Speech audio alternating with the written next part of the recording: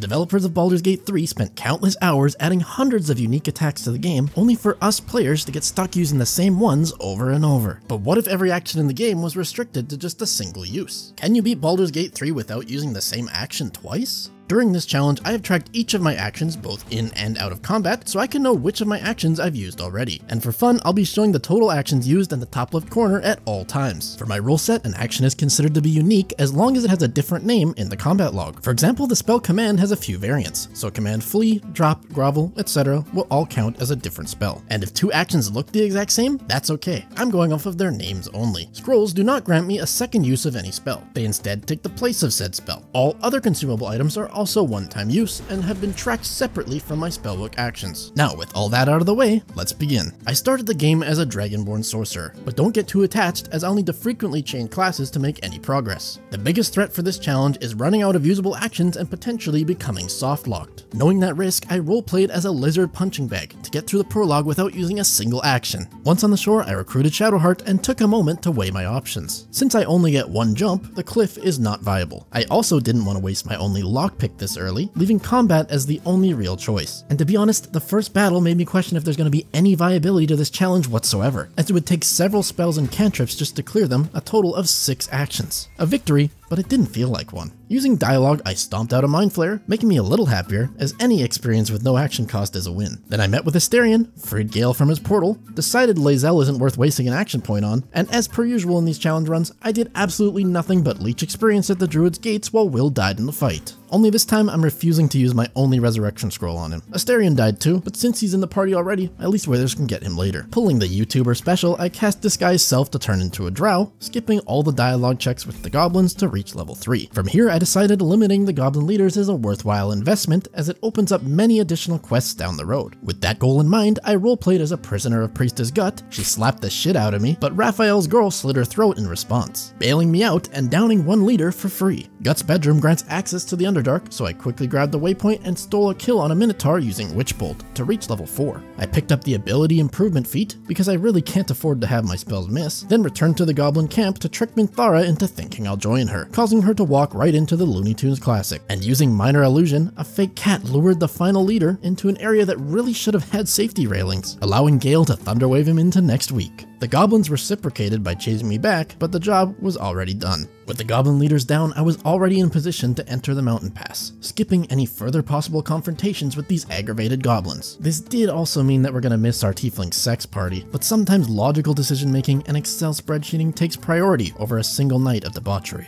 We found Lae'zel waiting for us in the mountain pass, so I invited her to join the camp, then returned to Act 1 through the other mountain pass pathway to deceive the man with the Vegeta-looking haircut to get into Walken's Rest. It was too late to save Counselor Floric, but that's mainly the fault of whatever these three stooges were doing. I wrapped up the area by mind-controlling a gnoll for a bit more dialogue experience, and then returned to the Underdark. We ran directly through the laser beams, managed to slip past the detection of a Minotaur without having to stealth, and rather than shooting the exploding mushrooms from a safe distance like anyone with a brain would do, I implemented a unique face-tanking approach. It went better than expected. Once at the colony, I selflessly gave my only antidote to a sick gnome, and used Mage Hand to save a forgetful man. Setting sail for Grimforge, we used Jedi mind tricks to confuse the dwarves, and soon after, I made the first blunder of the run. The plan here was to use Speak with Animals to speak with these rams, because I knew that they destroy the rocks and I get free XP, but I totally forgot that the dwarves betray you afterwards. This mistake would cost me 6 additional actions. But thankfully, the Rothe did do most of the work. Still level 4, I figured the Githyanki Creche would be well worth its entrance fee, but to get inside without jumping, you need to do battle with a couple Gith at the door. By using the attack button during the cutscene, we can force them to fight us while the door is still open, but by no means is this a simple engagement. Cloud of Daggers is an extremely valuable spell, and in this situation, it managed to pull off 67 damage when combined with Shadowheart's crowd control spells.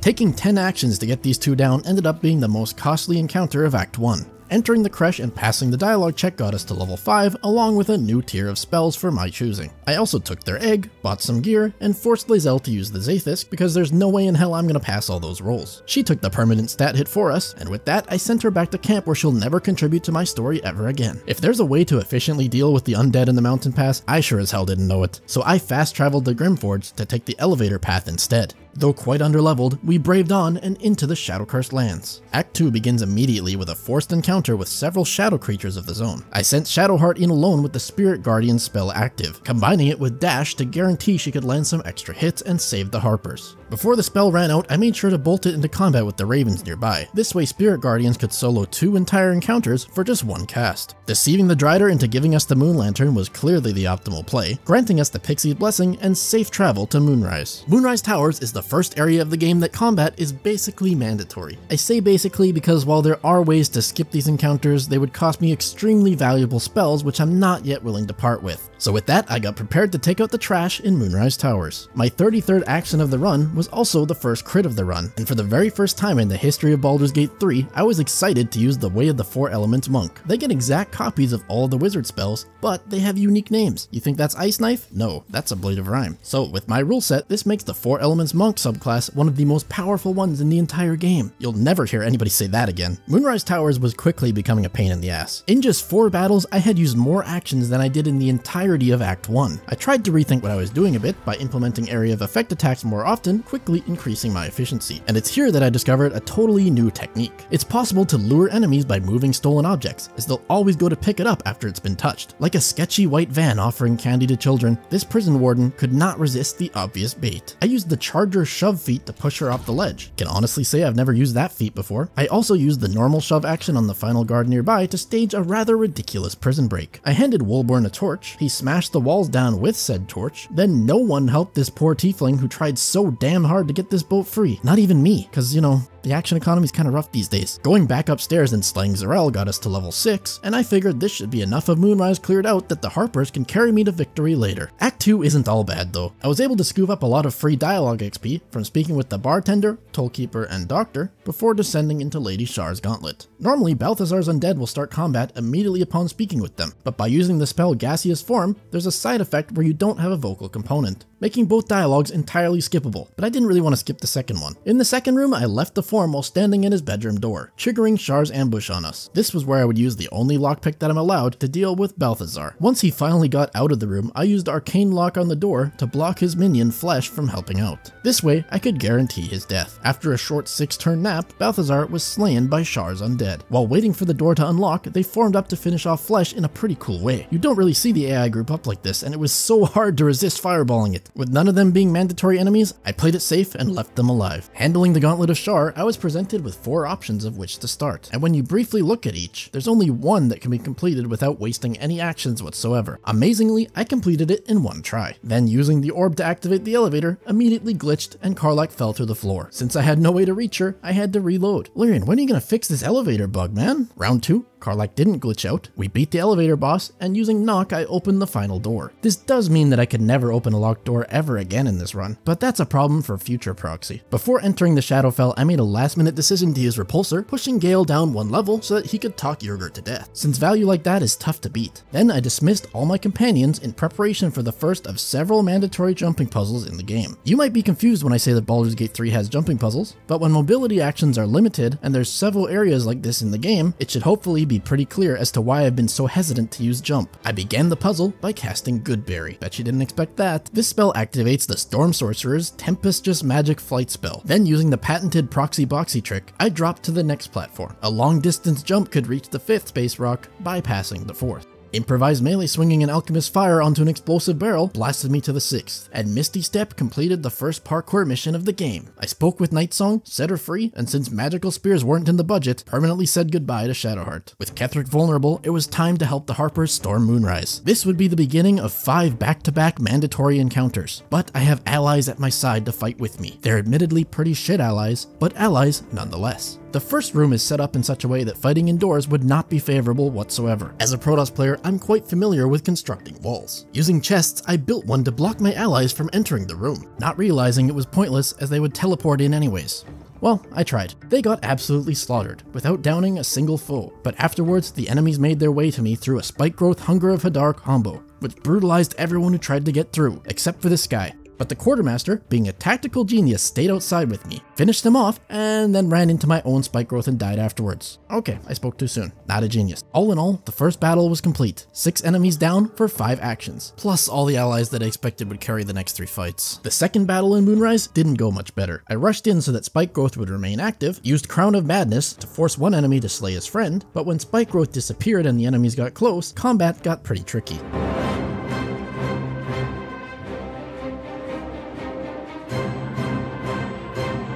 This second battle took a total of 15 actions, but hey, sometimes you gotta get behind to get ahead. On to the third set of guards, it's just a few weak skelly boys and a lone necromancer. No problem, right? I used darkness to get into a better position, because the last thing I want is for her to summon additional enemies. Started with a glyph of fire and moonbeam. Moved Moonbeam helped a bit, because yes, that is a different name for the action in the combat log. Arabella's Shadow Entangle did absolutely nothing, and despite my best efforts, the Necromancer still summoned an additional enemy. But then she walked back into Moonbeam after, so it worked out better than expected. To finish this fight off, I had to use Lightning Ward on a lone skeleton, which felt terrible, but 15 actions won this fight too. With all the guards down, it's time for the first encounter with Ketheric. Gale began with the haste spell on Aelin, followed by getting the hell out of dodge. Preserve Life buffed us all with Bless, and restored Aelin's health, while a summoned bear companion's honeyed paws landed a disarm on Ketheric. More importantly though, it used his shield bash reaction so that he couldn't interrupt Aelin's turn. This allowed Aelin to smash the geriatric necromancer down in just 4 swings. At least one NPC in Moonrise actually did something useful. Ketheric fled the battle, and Gale booked it out the door, leaving the remaining team members to die. This was no problem though, as the remaining enemies on this rooftop are all optional. Withers made bank reviving us and changing all my classes in preparation for the Moonrise colony. Using Cloak of Shadows, a monk spell which is basically invisibility but not named invisibility, we snuck in to pursue Ketheric. Somehow this bugged my game out, causing Astarion to be in a state of endless combat, but that's not a problem, I don't actually need him anyways. I went straight to the flesh rot door, only to get the message that a party member is not ready.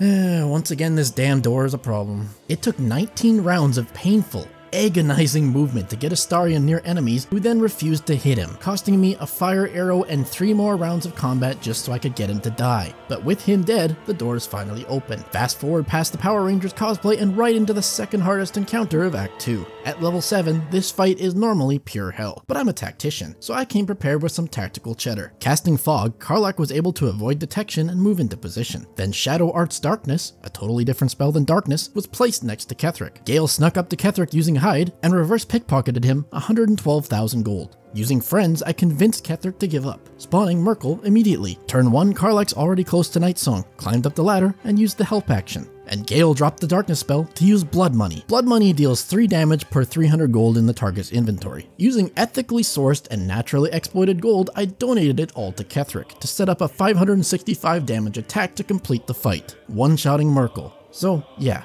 I exploited. I'm level 7, I don't care. With him down, it was time to hit the road to Baldur's Gate. Much like the dozens of awful mobile games that keep emailing me sponsorship deals, I left the Act 3 warning message on Ignore to begin the Githyanki camp ambush. Gale got caught sleeping in his undies, so he didn't survive the encounter, but that was actually part of my master plan. We made it into the portal using the Monk's Step of the Wind dash action. Our reward, Jumping Puzzle 2.0. First thing I did was use the True Love Rings from Act 2 to cast Warding Bond on Astarion. I picked up Gale's corpse and Dimension Doored Astarion with me to the second stage. From here, I can use Fly, which is a totally different ability than Tempest Just Fly, and a lot easier to pronounce. I also used a Transposition Arrow to skip directly to the end of the puzzle. It's here that I drop Gale's lifeless body on the floor to make him a life full body again. A couple short rests later, and it's time to take on one of the hardest mandatory encounters in the game. Gale initiated the fight with the Fist of Thunders to knock their leader out of the map, while the Emperor did literally nothing for 2 turns in a row. My attempts at crowd control repeatedly failed, as did trying to push this dude off with the Fist of Unbroken Air. But at least the Emperor decided to finally do something and land a stun on one turn and a massive chain lightning on the next. A clutch cloud kill got us an unexpected second kill, and the Emperor secured a third. Things were looking up, but this last enemy quickly got me into a 1v1 scenario. She landed attack after attack, while my retaliation was pitiful at best. We were quickly left with just 12 HP. And remember, Karlach was taking half of all my damage during this. My final attack missed. But the Emperor saved the day. Against all odds, we had survived the Githyanki intermission. The Emperor immediately forced us into a dialogue, then explained that he can only speak with the party leader, who's dead. I panicked, thinking I'm screwed, but apparently he auto-revives your party leader after this fight. Thank you, Larian, for that. At a cost of 25 actions, this was a new record for one encounter. Just a quick reminder, all of Act 1 was 28 actions. Could there even be enough left to get through Act 3? I guess we'll find out. Beginning Act 3 as a cat, I felt right at home. Cats are able to speak with the strange ox, and they can walk right past the initial guards because they ignore small wild-shaped creatures. Sweet-talking a second guard got us into Worm's Crossing, where we agreed to an alliance with Gortash, because being bad is oftentimes efficient. Continuing this evil streak, we acid breathed down an elderly woman to start the assassin questline, then hushed a pirate because I needed her hand. But before we could face the murder tribunal, a dwarf assassin stood in our way. Up until this point, I had crit a total of 7 times in this entire playthrough, but Karlach stepped up big time here, landing 3 crits in a row, turning that encounter into just a blip on the radar. After presenting our victim's hands to Balls Chosen, we're tasked with slaying Investigator Dumbo over here. Wall of Fire works wonders when your enemy is chained up and can't move. God, that sounded really evil. A few skip turns later, and we're level 8 unholy assassins with Ball's amulet in hand. I had the key to reach Orin, but I needed to hit level 9 to be ready for her. Luring enemies into Gortash's steel watch worked well, as did the massive chunks of dialogue XP available in Act 3, especially the one from the sewer folk. Dialogue alone got me through all of level 8 without using a single action. Level 9 would be necessary, because it's the first level that the Elixir of Cloud Giant Strength shows up on the vendors, and it's also the first time the 6th level spell slots show up. With our new tools, all their preparations were complete to face Orin. As a level 9 thief, we gained access to Supreme Sneak, to skip through the fight before the temple. We opened the door using the amulet, and Astarion got his drink on. This elixir boosts his strength ability score to 27. Combined with the greater invisibility spell on him, he now had enough strength to execute a throw command on Orin. She dies instantly, dropping her netherstone and the key to save Lae'zel. Oh yeah, she got kidnapped, but since the rest of the enemies in this area would be too costly to clear out,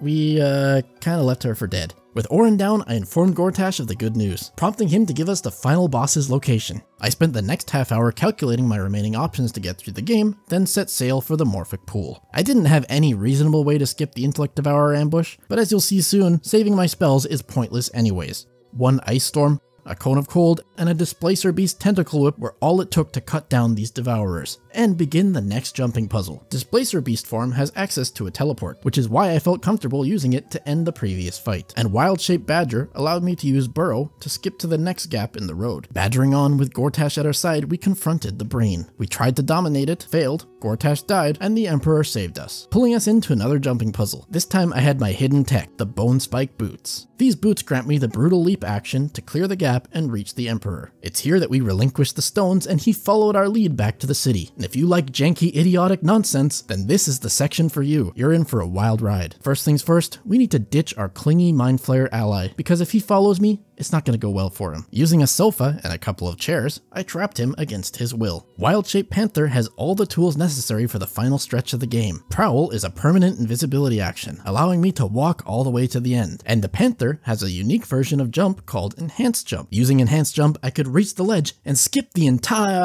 Okay, apparently Enhanced Jump breaks invisibility. How is that enhanced when normal jump doesn't do that? What part of this exactly was enhanced? So I can't fully skip the gauntlet. No problem. I have Sanctuary as a backup plan. Sanctuary is a spell that makes you untargetable. What? Okay. These enemies can apparently cast Phantasmal Killer on me through Sanctuary, and the brain mobs can straight up attack me through Sanctuary. That has to be a bug, right? I honestly spent an hour trying to brute force this section by reloading and trying again and reloading and trying again, but it was impossible since both my plans had failed, and in my opinion, this was clearly just a bug. I went back to the drawing boards. Turns out I had protection from evil and good on Astarion all along, which makes you immune to Terrify. This time I could make it through as I wasn't getting chain rooted, but these little brains were still attacking me through Sanctuary. Luckily, all it takes is to reach the door though, and all the enemies despawn. One pain in the ass down, one to go. As a side note, in patch 6, Larian made it so you can't invisibly click up the brain anymore to cheese the final fight. They tried to fix it anyways. It's time to get janky. Step 1. Free the Emperor from the couch. Step 2. Group up in a circle around a Psychic Resist Elixir, magic missile it, and then place an invisibility potion in its place. Step 3. Gale and I impersonate every hunter you've ever raided with in World of Warcraft. Step 4. Frog and Metal Dwarf Man get summoned. Step 5. Ascend the Brain with 1 health on me and a dead Gale. Yes, he has to be dead. Now that the cutscene's active, in the bottom left we can select to change our character to Gale, as he is dead and not part of the cutscene. This allows you to select your summoned creatures, who are also not part of the cutscene. The frog then uses the Buotoxin action on the invisibility potion, while the dwarf man breaks my back. This instantly ends the cutscene, and we're back to the way the fight was meant to be done. The survivors of the party walked up to the crown, channeled the nether stones, and nothing happened. The enemies didn't even start combat. Somehow, I'd totally broken the game. I took a wild guess and thought maybe I need to be in combat to use the stones, so I summoned the best boy. Scratch literally saved the run.